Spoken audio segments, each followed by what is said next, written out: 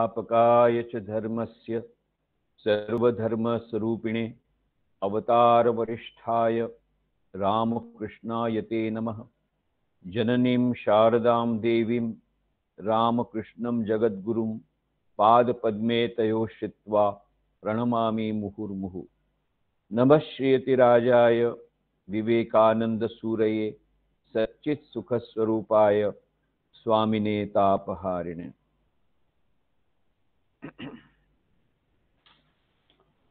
Divine prayers mission द्वारा आज के जे अनुष्ठान तार मध्य जाराई उपस्थित आছেন তাদের সবাইকে নমস্কার জানাই। भगवान श्री रामकृष्ण देव माँ शारदा देवी स्वामी विवेकानंद चरणे प्रणाम करी। आज के जार सम्बन्धे कथाबार्ता होबे परम पूजनीय वीरेश्वरानंद जी महाराज, जाके आमरा प्रभु महाराजेर नामेও जानी, जिनी रामकृष्ण मठ मिशनेर परमाध्यक्ष छिलेन, 10th प्रेसिडेंट छिलेन, ताकेও आमी प्रणाम जानाচ্ছি। प्रथमेই জানাই যে আমি বাংলা বলতে অভ্যস্ত নই, যার জন্য অনেক ত্রুটি বিচ্যুতি থাকতে পারে, যার জন্য আমি প্রথমেই ক্ষমা প্রার্থনা চেয়ে নিচ্ছি যদি কিছু ভুলভাল হয়।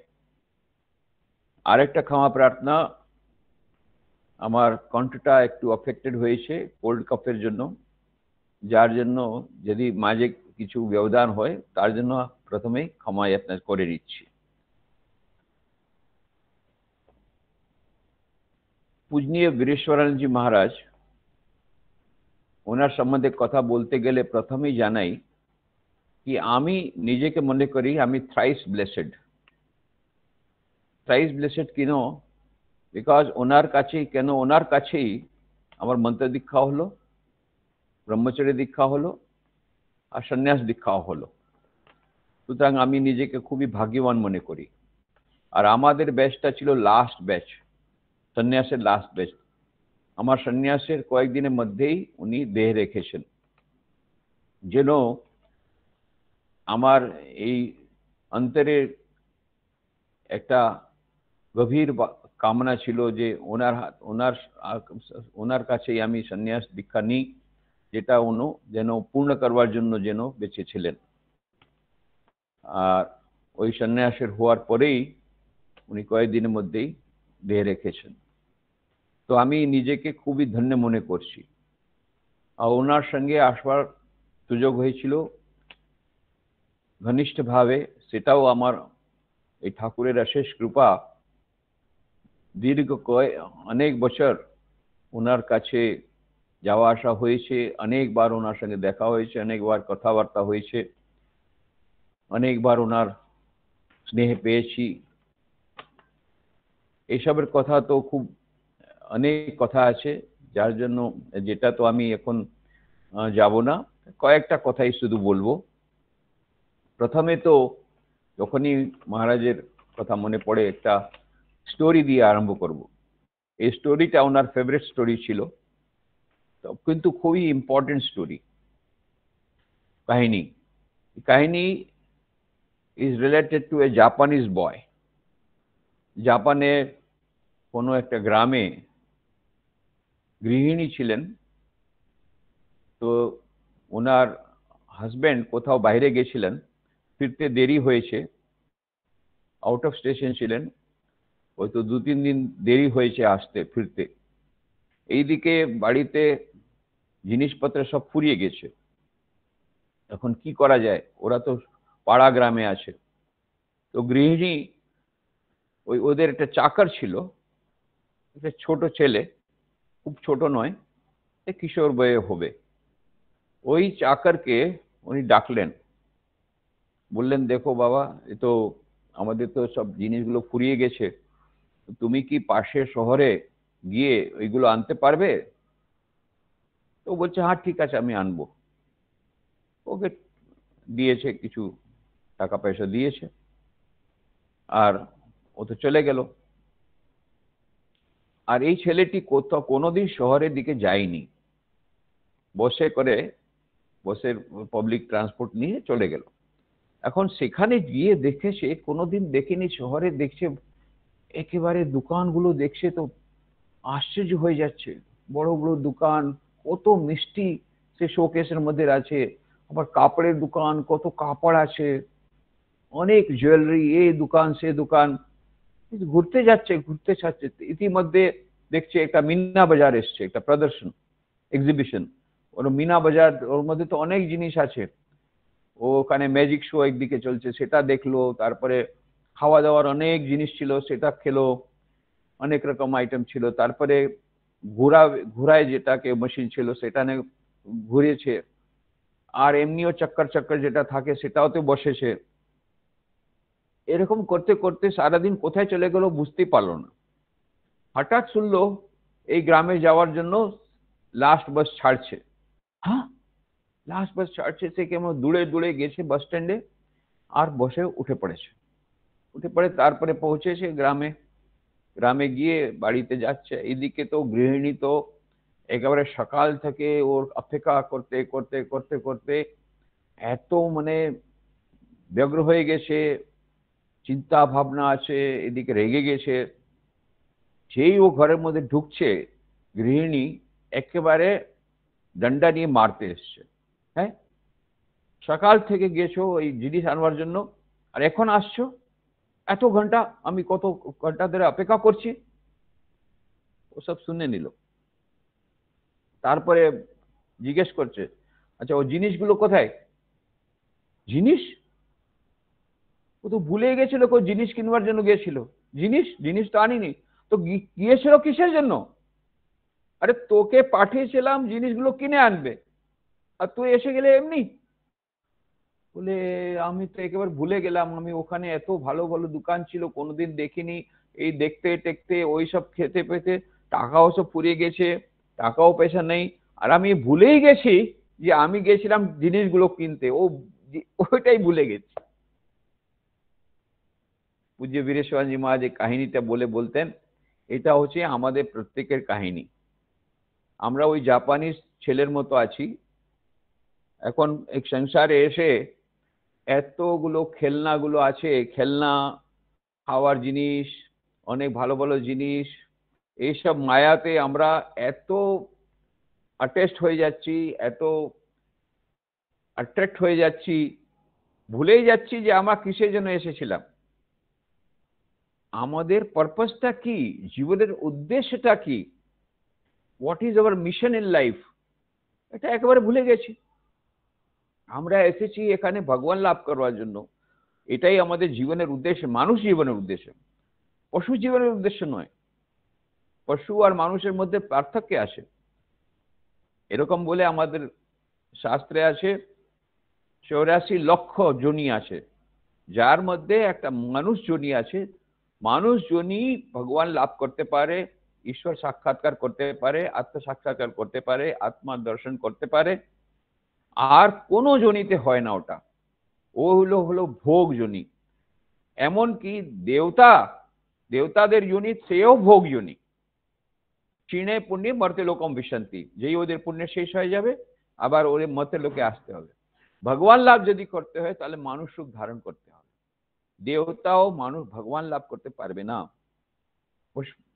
পশুরাও করতে পারবে না, পাখিও করতে পারবে না, কোনো জনিতে এই ভগবান লাভ সম্ভব নয়, শুধু মানুষ জন্মে এটা সম্ভব। সুতরাং শ্রী রামকৃষ্ণদেব বারংবার বারবার বলছেন, মানুষ জন্ম যখন পেয়েছো, মানুষের শরীর পেয়েছো, মনে রাখতে হবে মানুষ জীবনের উদ্দেশ্য হলো ঈশ্বর প্রাপ্তি, ভগবান লাভ। এটাই জন্য আমরা এসেছি। এই স্পেসিফিক পারপাসের জন্য আমাদের জন্ম হয়েছে এই পৃথিবীতে।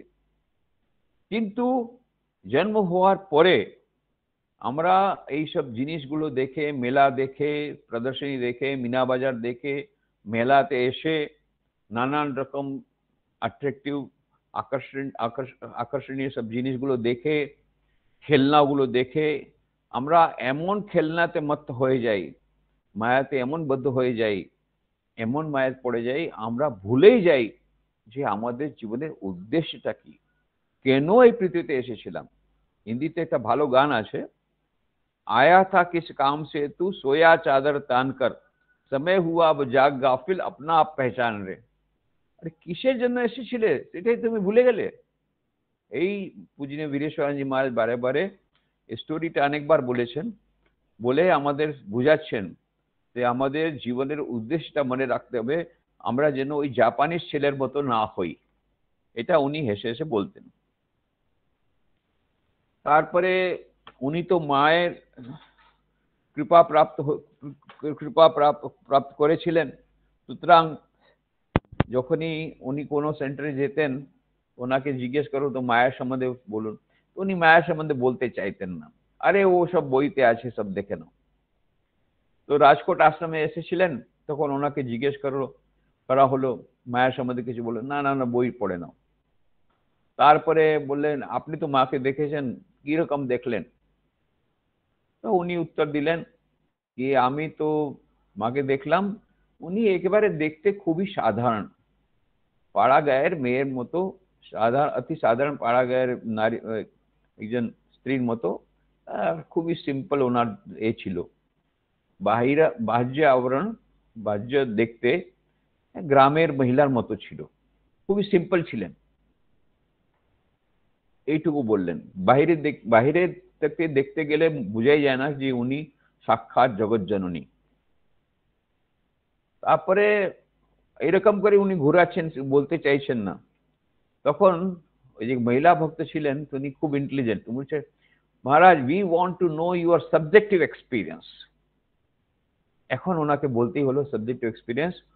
বললেন আমি যখন মায়ের কাছে গেছি, পরম শান্তি লাভ করেছি, পরম শান্তি অনুভব করেছি।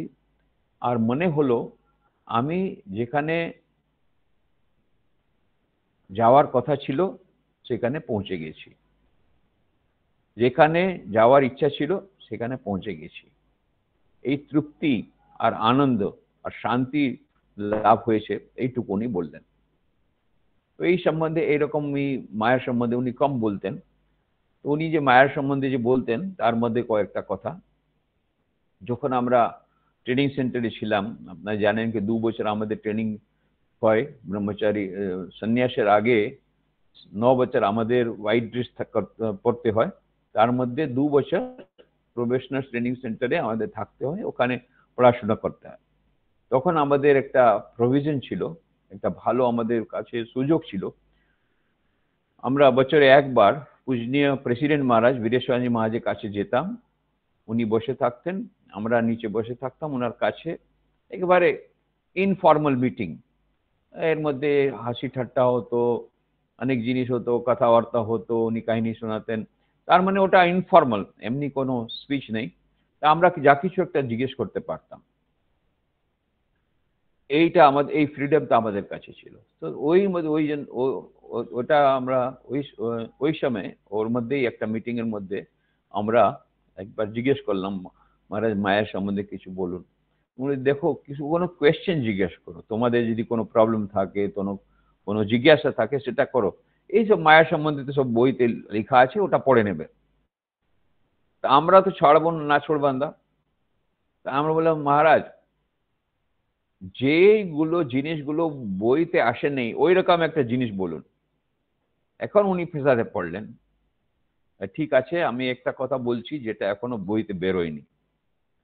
তারপর উনি বললেন দেখো, মা বলতেন ঠাকুরের আবির্ভাবের পরে, ঠাকুর অবতার বরিষ্ঠ, উনি এইবার এসে এই ভগবান লাভ যে আছে এটা খুব সামান্য জনের জন্য, যারা খুব উচ্চকোটি সাধক নয়, যারা সামান্য জন, তাদের জন্যও উপলব্ধ করে দিলেন, লব্ধ করে দিলেন ভগবান লাভটা, খুব সোজা করে দিলেন।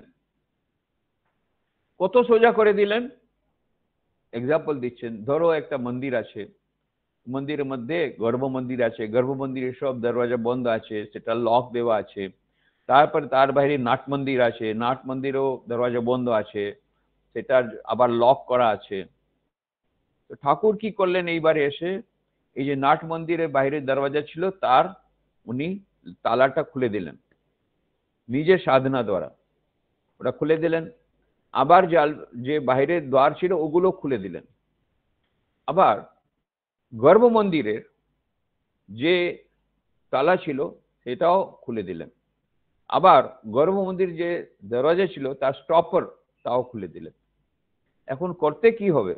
এখন শুধু একটা ধাক্কা দিতে হবে, যে ধাক্কা দেব গর্ভ মন্দিরের দরজা একবারে ডাইরেক্ট ঠাকুরের দর্শন হয়ে যাবে। এত সোজা করে দিয়েছেন ঠাকুর। এটা উনি বলছেন পূজনীয় মহারাজ কে মা মা বলছেন ঠাকুরের আসার পরে ভগবান লাভটা ঠাকুর এত সোজা করে দিয়েছেন, শুধু একটা ধাক্কা দিতে হবে, just push the door, that's all, আর কিছু বেশি করতে হবে না।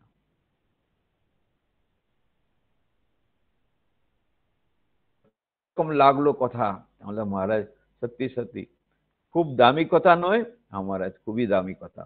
মানে আরো কিছু বলুন না, দামি কথা বললে একবার বললেই, একটা দামি কথা বললেই সব ফুরিয়ে যায়, তারপরে আর কিছু বললেন না।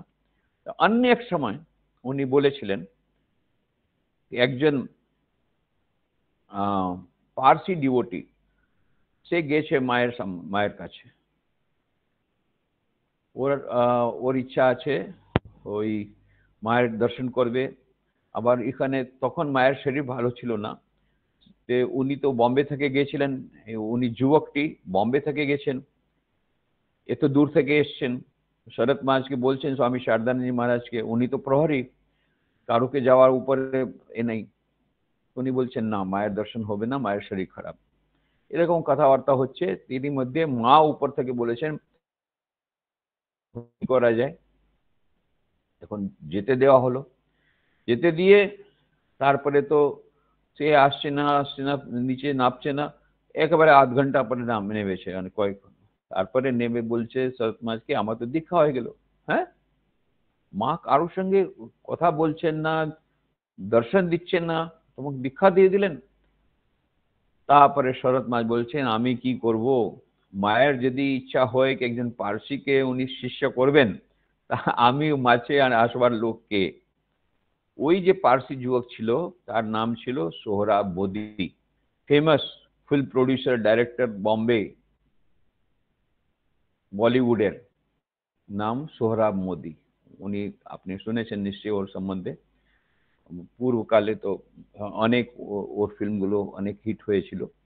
তো যাই হোক, এই সোহরাব মোদি এর সম্বন্ধে মহারাজ পূজনী মহারাজ বলেছিলেন, এরকম করে একজন পার্সি যুবককে মা শারদাদি দীক্ষা দিয়েছিলেন, তার নাম হলো সোহরাব মোদি। পরের দিকে সোহরাব মোদি যখন শরীর ওর খারাপ হয়েছিল, তখন উনি বম্বে আশ্রমে খুব বেশি যেতেন, আর মায়ের মন্দির যে পুরানো মন্দির সেখানে বসে থাকতেন, ঘন্টার পর ঘন্টা বসতে পারেন। আর যখন ওনার শরীর যাওয়ার কথা ছিল তখন উনি রামকৃষ্ণ মিশনের সাধুকে ডেকেছেন। তো ওরা বললো কি আমরা কি করব, ওরা তার ওখানে ও দেখলেন ওই স্বামীজি ও সোহরাব মোদির ও বিছানার আছে, মায়ের ছবি আছে। উনি বললো আমি মায়ের কাছে দীক্ষা নিয়েছি, আমি যখন মায়ের কাছে চলে যাচ্ছি, উনি আমি বলছি মা আমি যাচ্ছি, তো মা বলছে না বেটা বাবা বলো না যাচ্ছি, ও বলছে বলো আমি আসছি। তো ও ভাবলো আসছি, আরে আমি যাচ্ছি আর আসছি কেমন করে বলবো, ও তো বাংলা জানে না। আর কথাবার্তাও তো ওই উনি ভাঙ্গা হিন্দিতে বলছেন, মা তো হিন্দিও বুঝেন না, ইংলিশও বোঝেন না, পার্সিও বুঝেন না, কিভাবে যে কমিউনিকেশন হয় জানি না, মনের কমিউনিকেশন, হৃদয়ের কমিউনিকেশন, যাই হোক। তো উনি বলছেন আসছি। তখন সোহরাব মোদি বললো ওই স্বামীজিকে, এখন বুঝতে পারছি উনি কেন বলেছেন, আমি সত্যি সত্যি এখন মায়ের কাছে যাচ্ছি। উনি যে বলেছেন না এসো, আবার বলো না কি আমি যাচ্ছি, বলো আমি আসছি, আমি এখন মায়ের কাছে আসছি, মায়ের কাছে যাচ্ছি, এইটা এখন আমি বুঝতে পারছি মা কি বলতে চেয়েছিলেন। তো এইভাবে উনি মায়ের নাম নিতে নিতে ওনার শরীর গেছে। তো এই কথাটাও মহারাজ, এই পূজনীয় মহারাজ সোহরাব মোদির সঙ্গে কথা বলতেন। একবার আমরা ওই ট্রেনিং সেন্টারের আমরা ব্রহ্মচারীরা বসেছিলাম মহারাজের সঙ্গে, তখন আর অনেক অনেক কোয়েশ্চেন আনসার হচ্ছিল, তার মধ্যে যে কয়েকটা মনে আসছে তার মধ্যে একটা আছে। তো আমরা বললাম কি মহারাজ, স্বামীজি বলছেন শ্রী রামকৃষ্ণ দেবের আবির্ভাবের পরে সত্যযুগের আরম্ভ হয়ে গেছে, স্বামীজি বলছেন। এটা কি সতযুগ? কত রকমের কত রকমের হিংসা চলছে চারিদিকে, কত এদিকে সব লোকে কত অশান্তিতে আছে, আর কত মার্ডার হচ্ছে, কত সুসাইড হচ্ছে, কত রকমের অন্যায় হচ্ছে। আর স্বামীজি বলছেন এই সত্যযুগ আরম্ভ হয়ে গেল ঠাকুরের আবির্ভাব থেকে। এটা কেমন করে হলো, এটা কিভাবে বুঝবো? তখন পূজনী মহারাজ এসে বললেন, তোমরা যুগের মতলব কি করো? যুগের মানে কি? যুগ কি 100-200 বছরের যুগ হয়?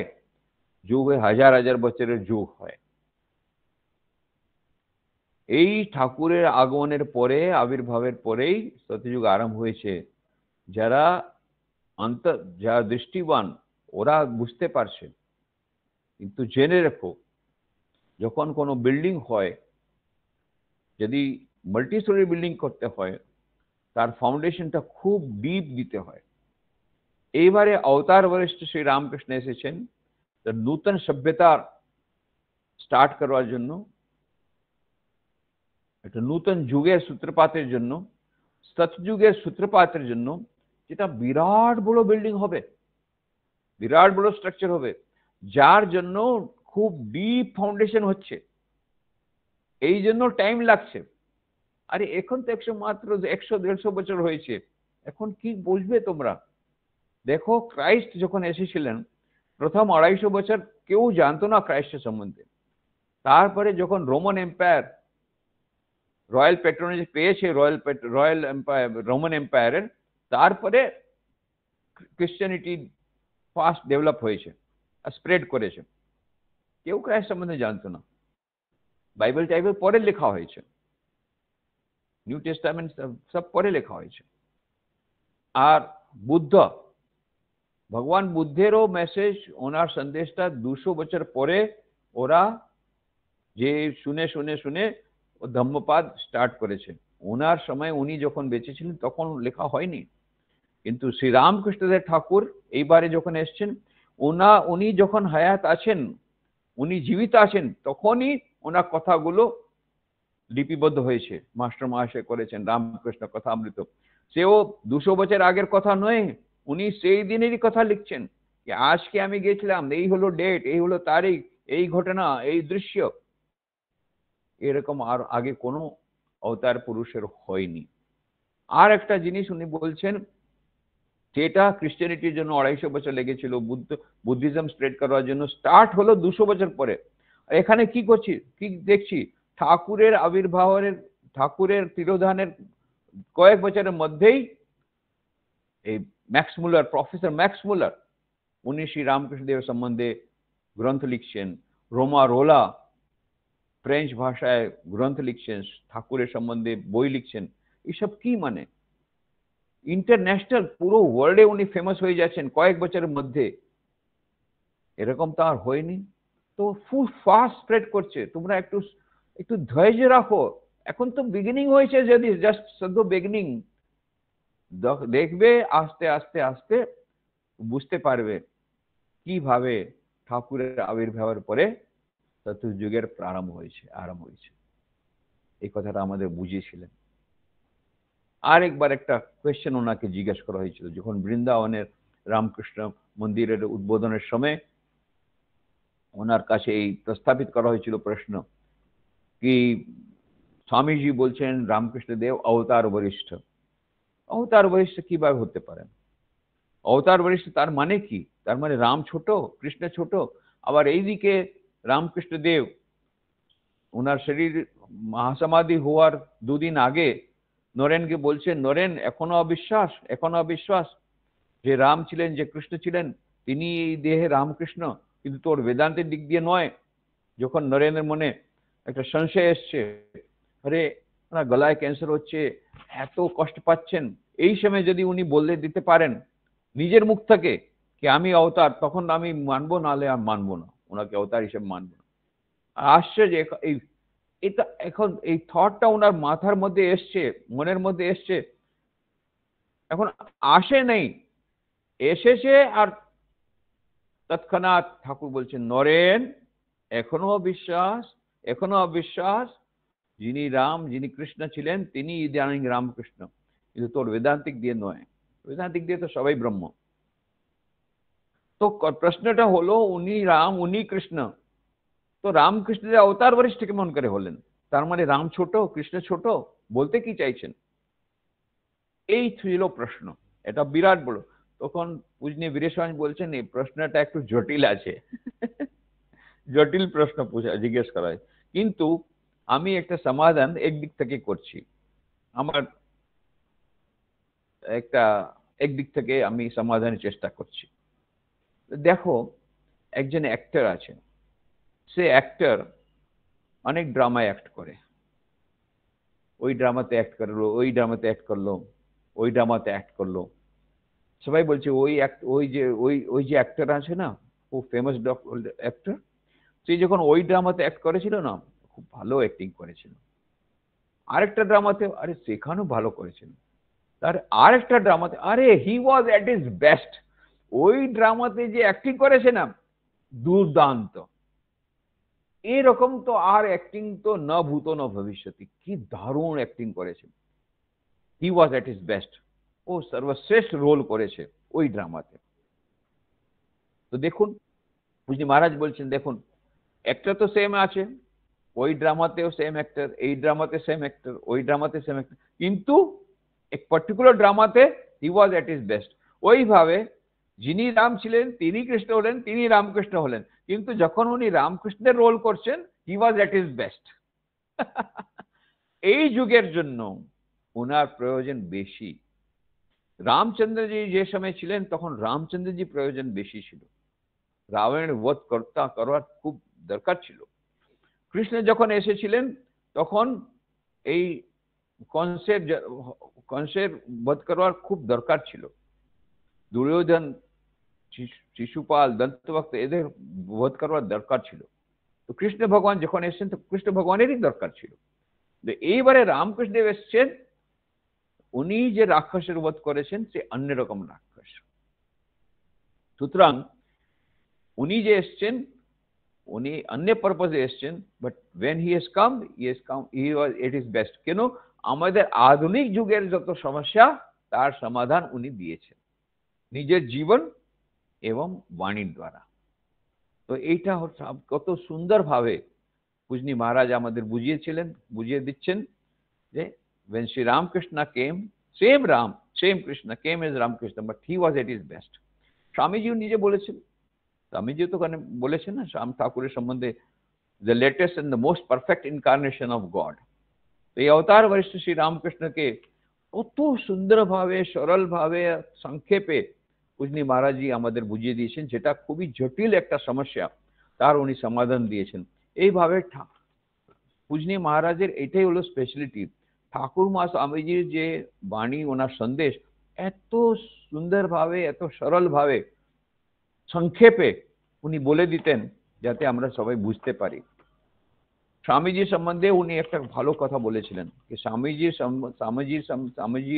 সন্দেশটা জানতে গেলে, স্বামীজির যে বাণী ওটা বুঝতে গেলে ধ্যান করতে হবে, স্বামীজির উপর ধ্যান করতে হবে, তখন আমরা উনি যা বলেছেন তার ঠিক ঠিক বুঝতে পারবো। আরেকটা কথা উনি বললেন যে ঠাকুরকে বুঝতে গেলে স্বামীজিকে প্রথম বুঝতে হবে। ঠাকুর হলেন বিরাট বড় ডায়নামো, পাওয়ারফুল ডায়নামো। আমরা সহ্য করতে পারবো না, কেন আমরা কাছে যেতে পারবো না, এত powerful Dynamo, spiritually very high. Swamiji আছেন স্টেপ ডাউন ট্রান্সফর্মার। উনি আমাদের যুগের সমস্যা জানেন, উনি আমাদের যুগের সবজি, উনি মডার্ন ছিলেন, উনি আমাদের এই মডার্ন আধুনিক মানবের সব কথাবার্তা জানেন। সুতরাং এই আমাদের স্বামীজি হচ্ছেন আমাদের একটু একটু বোঝার জন্য একটু সরল আছে, একটু সোজা আছে ওনাকে বোঝা। সুতরাং Swami Vivekananda is a step down transformer, এইভাবে উনি বুঝাতেন সাইন্টিফিক্যালি। স্টেপ ডাউন ট্রান্সফর্মার কি করে? ধরো 440 ভোল্টের যে ইলেকট্রিসিটি আছে সেটা 220 ভোল্টে আসবে, এটা দিয়ে। আর 440 ভোল্ট যদি আপনি মোবাইলে দিয়ে দেন, মোবাইলের ব্যাটারি শেষ হয়ে যাবে। কিন্তু 230 ভোল্ট দিয়ে ওটা আসছে, স্টেপ ডাউন ট্রান্সফরমার হয়ে এটা আসছে। এইভাবে আমাদের বুঝাচ্ছেন। স্বামীজি সম্বন্ধে উনি খুব ভালো কথা বলতেন। তো ওনার যে লেখাগুলো অনেক আছে, তার মধ্যে 3টা বই, যে 3টা খুব ভালো বই, ওটার নাম হলো এই যুগে ধর্ম কেন, এই একটা বই। আরেকটা হচ্ছে অমৃতের সন্ধানে, আর মাতৃভূমির প্রতি আমাদের কর্তব্য। প্রথম হলো এই যুগে ধর্ম কেন, spiritual ideal for the present age. English বইয়ের নাম হলো spiritual ideal for the present age, যেটা মেড্রাস মঠ থেকে বেরিয়েছে। আর বাংলা নাম হলো এই যুগে ধর্ম কেন। তার মধ্যে ভালো ভালো আর্টিকেল আছে। প্রথম আর্টিকেলটা খুবই ভালো, ভগবান লাভের পথ, সেটা আল্লাহ বুকলেটও পাওয়া যায়। পাস টু গড রিয়েলাইজেশন, উনি যে স্পিচ দিয়েছিলেন বম্বেতে, এত সুন্দর। একটা ছোট স্পিচের মধ্যে উনি পুরো আধ্যাত্মিক জীবন, পুরো স্পিরিচুয়াল লাইফ উনি বুঝিয়ে দিয়েছেন। এই আর্টিকেলের নাম হলো পাস টু গড রিয়েলাইজেশন, ওই পাস টু গড রিয়েলাইজেশন। আর বাংলা নাম হলো ভগবান লাভের পথ। আর ওটা হচ্ছে ফার্স্ট আর্টিকেল। আরো অনেক ভালো ভালো আর্টিকেল দিয়ে পুরো বইটা হলো spiritual ideal for the present age, আর বাংলা বই হলো এই যুগে ধর্ম কেন। আর অমৃতের সন্ধানের মধ্যে ওনার সঙ্গে ওনার এই ভালো সুযোগ হয়েছিল পূজ্য অখণ্ডানন্দজি মহারাজ, অভেদানন্দজি মহারাজ, বিজ্ঞানানন্দজি মহারাজ, কয়েকজন ডাইরেক্ট ডিসাইপলের সঙ্গে উনি ডাইরেক্ট কন্ট্যাক্টে এসছেন। তার সম্বন্ধে ওনার যে মেমোরি আছে সেইগুলো অমৃতের সন্ধানে এই বইতে লেখা, এই বইতে আছে। ওটার এখনো ইংলিশ হয়নি। আর একটা বই আছে, hour duties towards the motherland, মাতৃভূমির প্রতি আমাদের কর্তব্য। আমার এটা সুযোগ হয়েছে, আমি খুব ভাগ্যবান। আমার একটা হবি ছিল যখন আমি স্টুডেন্ট ছিলাম, মহারাজের যত লেখা বেরোতো প্রভু বেদান্ত কেসি, প্রবুদ্ধ ভারত, আরো অনেক অনেক ম্যাগাজিনে, সে সবগুলো আমি কালেক্ট করে রাখতাম, ওগুলো বড় ফাইল করেছিলাম। তো যখন আমি ট্রেনিং সেন্টারে ছিলাম বেলুমঠে, তখন একবার আমি মহারাজকে বলি, মহারাজের সঙ্গে আমার প্রথম থেকেই জয়েনিং, উনি আমাকে টেলিগ্রাম পাঠিয়েছিলেন জয়েন করার জন্য। সুতরাং ওনার সঙ্গে আমার খুবই, আমি যে কোনো সময় ওনার কাছে যেতে পারতাম। তো ওই সূত্রেই একটা লিবার্টি নিয়ে আমি বললাম মহারাজকে, মহারাজ এই আর্টিকেলগুলো এত সুন্দর আছে, আপনার খুবই সুন্দর কথাগুলো আছে, এটা যদি বই হিসাবে পাবলিশ হতো না তাহলে খুব ভালো হতো। দেখুন, আমি যে ব্রহ্মচারী, কোনো সন্ন্যাস হয়নি, ট্রেনিং সেন্টারও হয়নি, জুনিয়র ব্রহ্মচারী, আমার এত সাহস হয়েছে আমি মহারাজকে বলছি, প্রেসিডেন্ট মহারাজকে বলছি। কিন্তু প্রেসিডেন্ট মহারাজ বলুন, উনি কত সিম্পল আর কত মানে অহংকার শূন্য। তো উনি সব কথা শুনলেন, তারপরে হাসে বললেন, পড়বে কে? উনি নিজে বলছে, পড়বে কে? প্রিন্ট তো তুমি করেন, পড়বে কে? আর বলছে আজকাল তো লোকে পড়বার তো হ্যাবিট চলে গেছে। তখনকার দিনে উনি বলছেন 1981 কথা বলছি, এখন তো আরো হ্যাবিট চলে গেছে। তা বলছে আচ্ছা ছোট ছোট বই বার করো। এটা উনি স্বীকৃতি দিলেন। তারপরে আমি ওই ফাইলগুলো নিয়ে গেলাম, মহারাজের রুমে রাখলাম।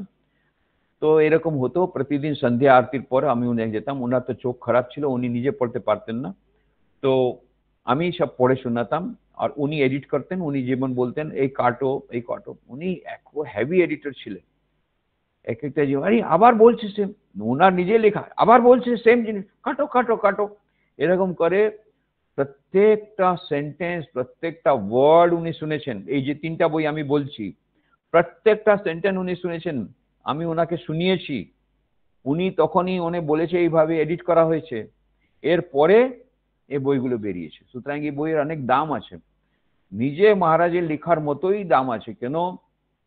উনি নিজে 1-2 বার 3 বার শুনেছেন, ওটা ভালোভাবে আবার শুনছেন, বলে কি বলছে, আবার পড়ো আবার পড়ো, না না না এটা পড়ো, এটা কাটো, ওখানে আবার বলেছিল। এইভাবে উনি খুব ভালোভাবে ওটা এডিট করেছেন। এইভাবে 3টা বই বেরিয়েছে। তো পূজনী মহারাজের সম্বন্ধে একটা বই বেরিয়েছে, আপনারা জানেন, স্বামী বীরেশ্বরানন্দ দিব্য জীবন, इंग्लिश, বাংলা আর হিন্দি 3টে ল্যাঙ্গুয়েজে স্বামী বীরেশ্বরানন্দ এক দিব্য জীবন। ওখানে আমি কিছু লেখা পাঠিয়েছি, তা খুবই অল্প, এবং অনেকের লেখা তো আছে, তো স্যার তার মধ্যে তো বেশি জায়গা পাওয়া যাবে না বলে আমি অল্পই লিখেছি ওখানে। তো কিন্তু ওই বইটাও খুব ভালো, ওনার স্মৃতিগুলো আছে, ওনার চিঠিগুলো আছে, ওনার ছবিগুলো আছে। ওই চিঠিগুলো হয়তো আপনি দেখতে দেখতে পারেন। কিন্তু একটাই কথা দুটোই কথা বলবো লাস্টে। একটা হলো পূজনী বীরেশ্বর মহারাজ সম্বন্ধে বলতে গেলে একই জিনিস, উনি 100% রামকৃষ্ণময় ছিলেন। দিন রাত রামকৃষ্ণ রামকৃষ্ণ। কতবার যে রামকৃষ্ণ দেবকে ছবিকে প্রণাম করছেন, কতবার যে ওনার নাম নিচ্ছেন, সব সময় দেখছি আমরা জপ করতে পারতেন, জপ করতেন। যখনই আমরা প্রণাম করতে গেছি উনি দেখছেন জপ করে যাচ্ছেন, জপ মনে মনে জপ করে যাচ্ছেন। তো এই শ্রী রামকৃষ্ণ ময় উনি ছিলেন, পুরো শ্রী রামকৃষ্ণময়। উনি বলেও ছিলেন কি, আমি ওনাকে যখন জিজ্ঞেস করা হলো কি আপনি কি ঠাকুরকে দেখেছেন, আপনি তো উনি তখন বলেছিলেন ঠাকুর সত্যি আসেন এই কথাটা ধরে আমি পুরো জীবনটা কাটিয়ে দিয়েছি। এইটুকু বলেছেন, বেশি বলেননি। ঠাকুর সত্য আসেন এই কনভিকশন নিয়ে আমি সারা জীবন কাটিয়ে দিয়েছি। বিরাট বড় কথা বলছেন। তো রামকৃষ্ণময় ছিলেন। আর উনি যখন প্রণাম করতে যেতেন তো মনে হতো যেন ঠাকুর সঙ্গে কথাবার্তা হচ্ছে। অনেকক্ষণ দাঁড়িয়ে থাকতেন, আবার যখন যাচ্ছেন পার্টিকুলারলি আমি দেখতাম ওনার, আমার আমার একটা এই হবি ছিল, মানে আমার মনের ইচ্ছা ছিল যখন যখন যেখানে যেখানে সম্ভব যখনই মহারাজ যাবেন মন্দিরের দর্শনে আমি সঙ্গে যেতাম, আর ওনার জুতোগুলো ঠিক করে দিতাম, যেহেতু পরবার সময় ওনাকে মানে ওনাকে ঘুরতে না হয় এরকম করে দিতাম। এটা আমার এক খুব চাহিদা ডিউটি। তো তখন আমি দেখতাম পার্টিকুলার মায়ের মন্দির বেলু মঠে দেখছেন অনেক কথা কথা বলতে বলছেন, আবার ফিরে এলেন, আবার আসছে যেন ডাকলে ডাকছেন মহারাজ, মা যেরকম ডাকলে কেউ ফিরে আসে না ইমিডিয়েটলি, যেন চমকে যায় আবার আসে। এরকম 2-3 বার হচ্ছে কোনো কোনো সময়, তো যেন মা কথা বলছেন, মায়ের কথা শেষ হলো না, আবার মা হয়তো ডেকেছেন আবার চলে যাচ্ছেন। এই যে ঠাকুরমা স্বামীজির মন্দিরে দিনে 2বার আগে তো যেতেন, ও লাস্ট কয়েকদিন ছাড়া, কত ওনার ভক্তি, কত ওনার ডিভোশন, কত ওনার ও প্রতি টান, আর কিভাবে যে উনি দর্শন করতে প্রার্থনা করতেন, এটা দেখার মতো ছিল। লাস্ট কথা, একবার এক ভক্তকে উনি আমাদের শুনিয়েছেন এটা গল্পটা। রাজা মহারাজের কাছে, পূজনী ব্রহ্মানন্দজি মহারাজের কাছে একজন ভক্ত গেছে।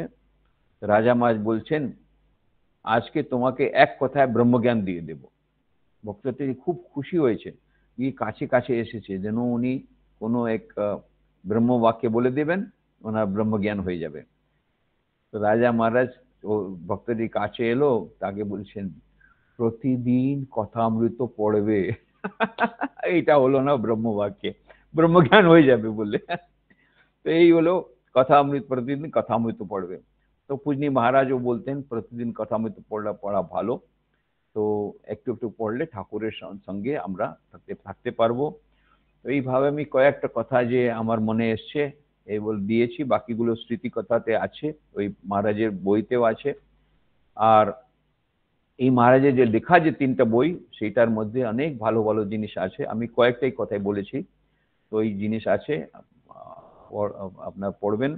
আমি শেষে ভগবান শ্রী রামকৃষ্ণ দেব, মা শারদা দেবী, স্বামী বিবেকানন্দের চরণে প্রার্থনা করছি যেন আমাদের উনি আশীর্বাদ করেন, আমরা ওদের উপদেশ অনুযায়ী আমাদের জীবন গড়তে পারি। পূজ্য বীরেশ্বরানন্দজি মহারাজ প্রভু মহারাজ চরণেও প্রার্থনা করছি, উনি আমাদের অনেক সোজা করে সব স্পিরিচুয়াল কথাগুলো বলেছেন, এটা যেন আমরা পালন করে আমাদের মানুষ জীবনটা যেন সার্থক করতে পারি। ওই সব প্রার্থনা করে আমি এখানে আমার কথাটা শেষ করছি। ওম শান্তি শান্তি শান্তি। হরি ওম তৎসৎ। শ্রীরামকৃষ্ণার্পণমস্তু।